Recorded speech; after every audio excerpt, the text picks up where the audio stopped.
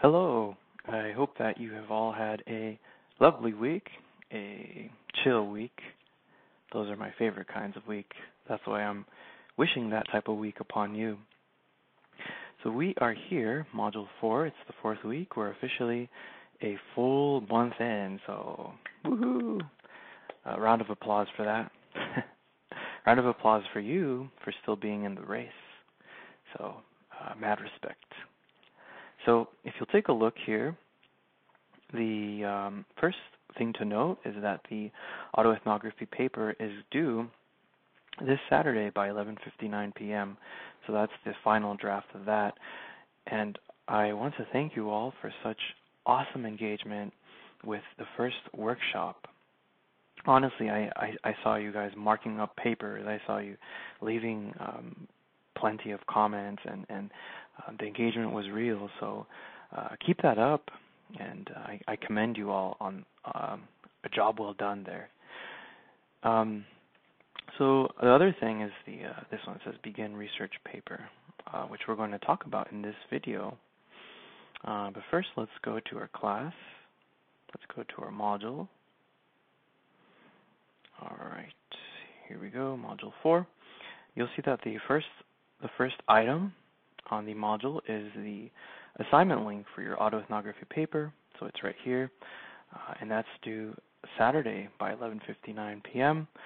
Remember, accepted formats are .doc, .docx, and .pdf. Just as you have been as you have been doing anyway. So just carry on that path. The other thing I want to remind you of is the Works Cited page. Remember, this paper has a mandatory Works Cited for James Paul G and Etienne Wenger too, because the concepts, communities of practice, and discourse communities come from those articles. So remember that. And remember, I gave you that life hack to go ahead and check out the student sample essays. You can just copy and paste the Works Cited page from those. And the student sample essays, you can find those on last week's module. So go ahead and take a look at that. Okay, so that's it for autoethnography. Like I said, you guys did awesome with your workshops, and I really look forward to read with what you come up with. All right, let's talk about this one. So research paper prompt, which is the second item. So go ahead and click that and download the document, the Word document here. All right. So our summer term, guys, is only 2 months. It's 8 weeks. Usually in my semester classes, we have four major essays. But because this is only 2 months, we're only doing 2 papers. You already did the autoethnography, or at least the deadline is this Saturday. So we have done that one, and this is the last one. This is the last major writing essay. So it's the final major paper. I like to call it the piece de résistance, which is it's like the final hurrah, the final fight, the final detail. So this is it. Here's the prompt. So let's go ahead and let's take a look at that. We have, as you can see, we have a light bulb, we have solar panels, and we have windmills. What could this be about, you might be asking? As you can see here, propose a solution to an issue/problem. So this is an issue to solution paper. So check this out. Throughout the span of time, humankind has had to continually seek out solutions to issues at hand. For example, the telephone was invented to facilitate a streamlined method of communication across vast distances. The microwave was brought forth as a tool for quickly heating up meals, etc. Our species has always had to adapt solutions to issues as they arise, from serious issues to lighter ones. We as a people have managed to move forward through ingenious invention and collaboration. This assignment is an opportunity for you to put your own foot forward by offering your own solution to an issue/problem. What makes this project research is the fact that you're required to draw from a minimum of 4 secondary sources to introduce your explored issue and support your proposed solution. If you recall, we've been talking about intertextuality, right? Remember that we said how you, as an academic writer, are putting other sources in conversation. You're engaged in conversation with other sources. I actually saw some of you doing this with your current event, which is pretty cool. Even though it was a mandatory requirement for current event, but look at you, you were doing it. So that's precisely what we're going to be doing here, is placing sources in conversation.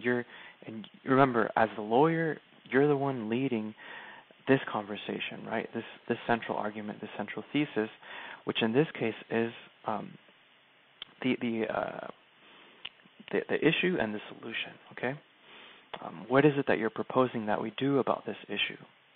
That's your thesis. That's your central argument here, and you're going to be using outside sources to help you with that, just as a lawyer uses witnesses and exhibits to bolster their argument. So here's a little example that if I was a student, if I was potentially writing it, so check this out. I'm going to get some water. Excuse me a sec.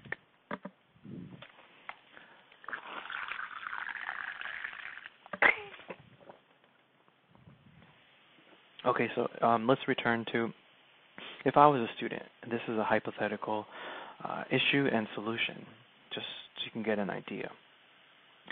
So for example, if I was arguing for the importance of switching over to an electric car, I would draw from my secondary sources to frame the environmental harm caused by fossil fuels.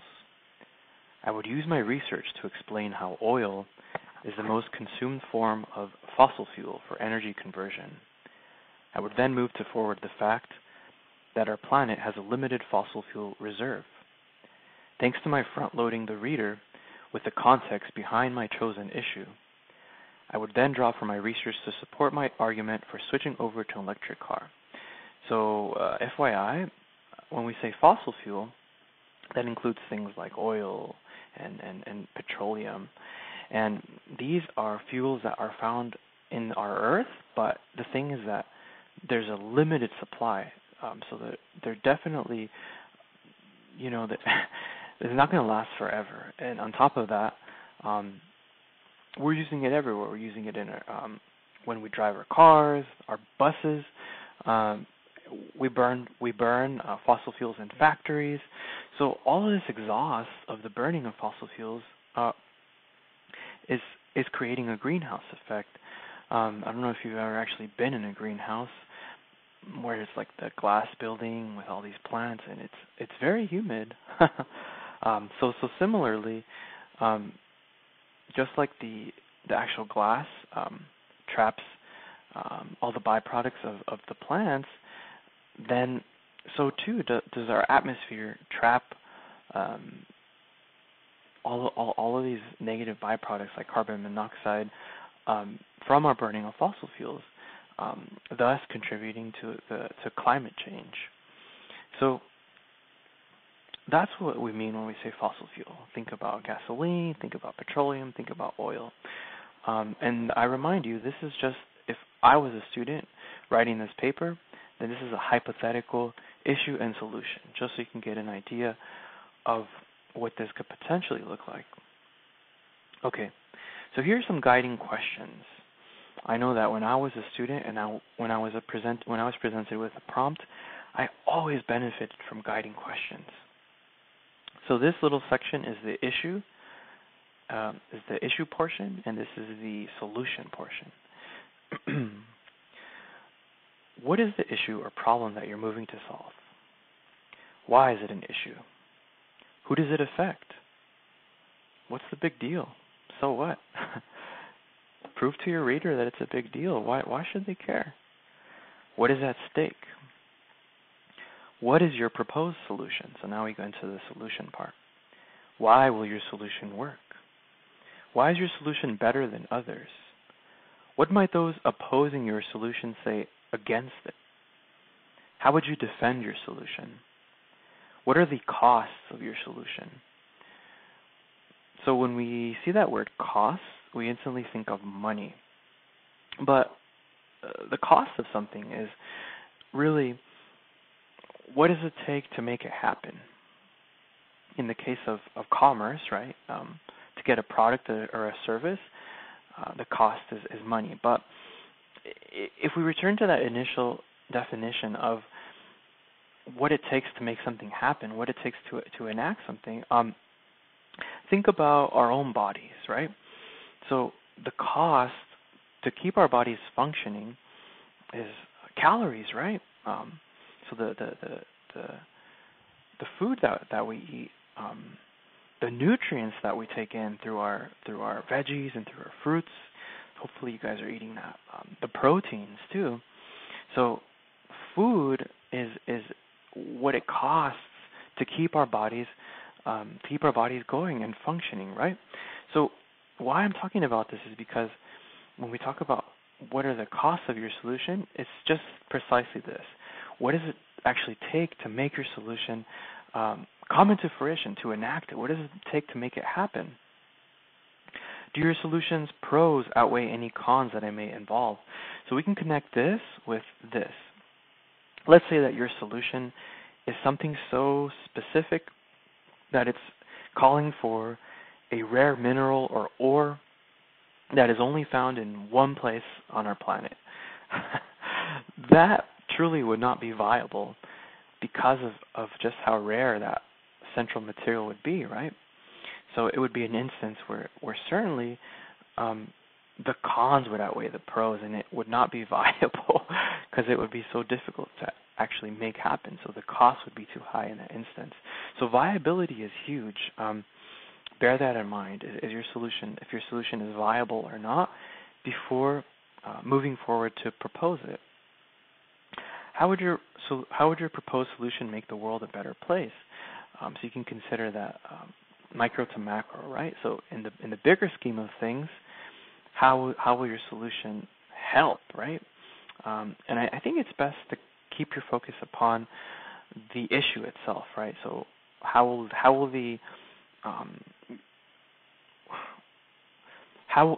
the fixing this issue or helping with this issue make a difference in the greater scheme of things?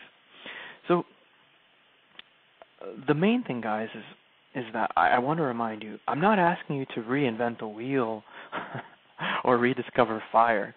No, honestly, guys, sometimes issues are so big that it's just so complex, and if your proposal helps with that issue, then that is considered a solution.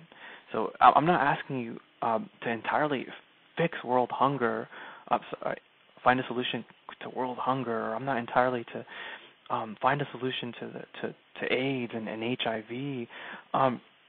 There's huge things. There are these huge issues, but what you can do is with your proposal, you can help towards that issue. So if your solution is helping towards that issue, then that's sufficient. So the main thing, guys, is to choose something that you care about. This is one of those assignments where you have to work backwards. You need to ask yourself, what is something that I care about? And now I ask you, do you care about social issues? Do you care about things pertaining to justice? Do you care about the environment? Do you care about things pertaining to technology? Do you care about workers' conditions? Do you care about minimum wage and that being enough to live off of or not? Do you care about gun reform? Do you care about doping in sports? Do you care about how players are treated, by doctors when they get hurt? I'm thinking about Kevin Durant, because Now he's a free agent. He's still hurt though. Do you care about cleaning up the beach? So honestly, let's say that last weekend you were at Santa Monica Beach, right? And you noticed that there was more litter than usual, and also you noticed that there were less trash bins. So if your issue is the fact that Santa Monica is more trashed, then you can propose more trash bins or even more vigilance to make sure that littering doesn't happen, and you can up the fines for people who do litter. That's just an example. So that's just to prove to you that your issue doesn't have to be something controversial or enormous or huge. It's just something that you care about. That's what makes this paper fun and so engaging, really, because you're going to be researching and learning about things that you actually care about. Another cool one, maybe you care about obesity and health. So maybe your solution could be a clean diet made up of whole foods and exercising, right? So what do you care about? Okay, so in terms of requirements, it's a minimum of 4 pages. MLA, just like we've been learning. Hopefully you feel more oriented with MLA. 1-inch margins, Times New Roman or Arial, 12-point font, double space, just as you have been doing. Here's that reminder. You need to draw from a minimum of 4 credible outside sources. So at least 4. And at least 2 of those must come from the Chaffey College Library Research Database, which I'm going to upload a video that a librarian at Citrus College actually did. It was cool because during real time, like she had this workshop. I asked the librarian here at Chaffey, and it doesn't seem like they do something like that. But I really feel like it would be beneficial to you just to learn how the database works, how the databases that we have access to work, and how to actually navigate the Chaffey Library database system. So that's going to be the next video. And actually, there's going to be one small difference. Let's actually pull up the Chaffey College Library page. So I'm going to just Google this Chaffey College Library. So we click here. Everything's going to be the same as the Citrus College research workshop that the librarian gave, except for maybe the interface. So this is how our page looks.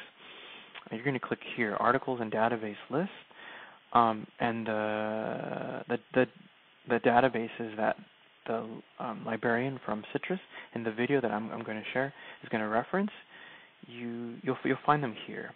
It's likely that there will be some that might not be present, but for the most part, most that she'll mention will be available. I know for a fact like Canopy is not available, but it's okay. So the next thing, guys, is to actually log in. You just log in just like you do with Canvas and my Chaffey view. So I just wanted to show you that. And I will actually link the Chaffey College Library page to I will actually link it below this video, so that's going to be helpful. So it's just that the interface might be a little bit different from the workshop that I'm going to share that the Citrus College librarian gave. But that's kind of small potatoes, really. Okay, let's go ahead and return to the prompt itself. Okay, in terms of points, guys, we are going to have a peer review workshop, just like we did with autoethnography. It's going to be the same format and concept. That's worth 20. And then for correct MLA and works cited page in your essay, that'll be 5. And then the essay itself is worth 125. So a grand total of 150, which is quite a bit. so you have to do this. The workshop week will be July 7th to 13th, and the final draft is due on our last day of our term, which is July 26th, by 11:59 p.m. So you have about a month. You have a little bit over a month, actually, but I just wanted to present this to you so you can begin to think about it. Here's a grading criteria to help make sure that you're on track. All right. Let's see. I think there's one more thing, which is the outline. Okay, cool. So, oh no, this one too. So we went over the prompt. If you want to look at some student sample essays, these are 3 anonymous students who took my class and submitted their iteration of this essay, and they achieved at least a 90%. So you can take a look at what some potential iterations of this paper might look like. This one, let's see what the student wrote about. Homelessness in America. So this is huge, guys, and I can't underscore this enough. Because your intro paragraph is where you set up the game plan for your paper. In this instance, it's essential that you make clear what your issue is and what your proposed solution is. So check this out. In the United States alone, there are millions of homeless people. Although this is such a serious problem, there strangely has not been many changes put into place in order to change it. It has become a very questionable topic that has encouraged many to advocate for the homeless people. All the positive changes we see have had a pattern of only being done by the private sector, America's citizens. We're the ones who are providing free help and services within our own businesses. Things like churches and Salvation Army, so on and so forth. Even though it's a great contribution, it's not enough. The role of government is to facilitate its citizens' quotidian life, which means day to day. They should be the ones who are creating and funding programs to help the homeless population get their lives back on track. Shifting help for homeless people from the private sector to the public sector is what needs to happen in order to see an influential change. So this student is advocating for shifting from private organizations like missions and Salvation Army to actually have the government step in. So that's what this that's what this student is looking at. Let's take a look at the next one. Let's see what this one writes about. And you can take a look at this in more depth on your own time. This one's writing about switching over to fossil fuels, and they're advocating, preservation of our forests and alternative energy sources like solar, wind, and hydroelectric. Okay, so conservation of our forests, and they're advocating for alternative energy sources. So see how that works? The intro, it has to be clear what the issue is and what you're proposing that we do about it to help towards that issue. Lastly, this third student, let's see what they're looking at. Ooh, health. So look, they're looking at diabetes and obesity. Specifically, this one student is looking at how really the marketing campaigns for junk food, like super sugary cereals, that are targeted to kids are done in this very cartoony way. So this student was proposing that there be a regulation to prohibit this, and I think that's so interesting because when you're a child, you're in your formative years. Literally, you're in formation, you're developing, and that's precisely when you need the most nutrients in your diet because you're growing, right? And so to give all these sugary things that are devoid of nutrients really is a disservice. So that's pretty neat. So here's an example of that.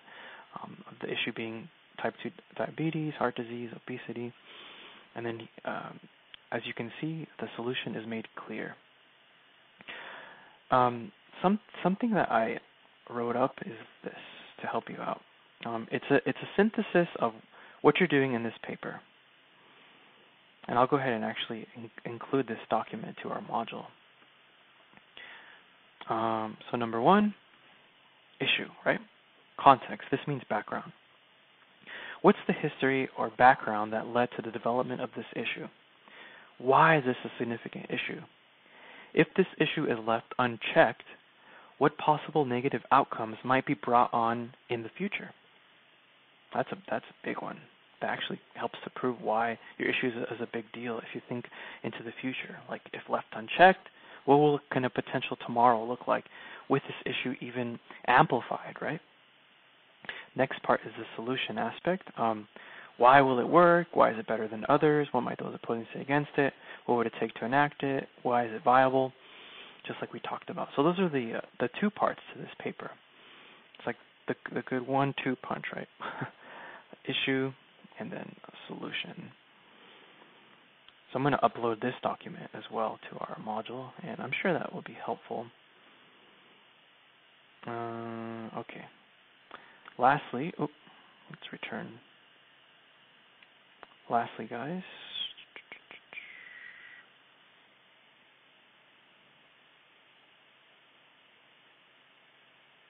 okay, here we go.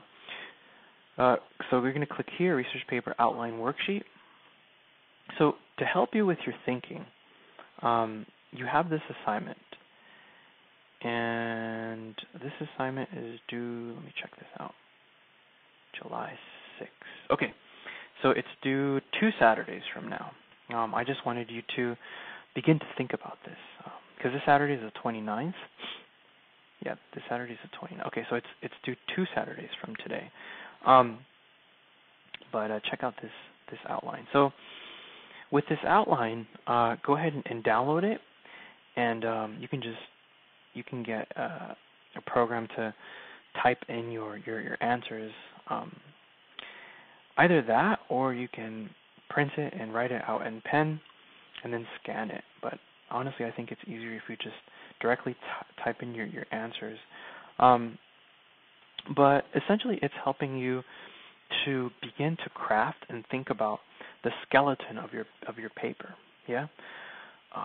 So for the intro, opening statement, how you first bring the reader into your essay, essentially how you will introduce your topic in this instance, issue and solution. Right. This is crucial, guys. Remember, we practiced thesis during a previous module. Now's your time to shine. So this should be what your proposal is, what we should do about the issue that you're exploring. The rest, remember we talked about how body paragraphs are fleshing out the skeleton that you are proposing in your intro, yeah? So check this out, body paragraphs. This will help you to craft it, and this is crucial, guys. Remember that every body paragraph has to support your thesis somehow, yeah? Just like the lawyer, everything that they do is supporting their central argument, which, for example, might be proving that their client is innocent of tax evasion, yeah? Everything that the lawyer is going to do is going to be towards that aim of proving the innocence of that client of tax evasion. So here's body paragraphs and the concluding paragraph. Remember, we talked about how the conclusion is it's like the ultimate takeaway for the reader. So think of it that way. It's the so what after. Okay, so you've read all of this. What should you go ahead and do about all this info now? Why is it a big deal? And you can take a look at our sample conclusion paragraphs that we had in a previous module, just for some help here. All right, so this is the worksheet, guys, and complete this worksheet by July 6th by 11:59 p.m. this is the assignment link. You're just going to upload it into here, and it's going to help a lot with your planning for this. And actually, it will help to allay anxiety. All right, guys. So I hope that all this helps. And shoot me your questions. Hold on. All right, this is it. Yeah. So shoot me your questions, guys. I hope you have fun with this. I think beyond that, that's really the most important thing, is just choosing something that you care about. That's what makes this engaging and actually fun.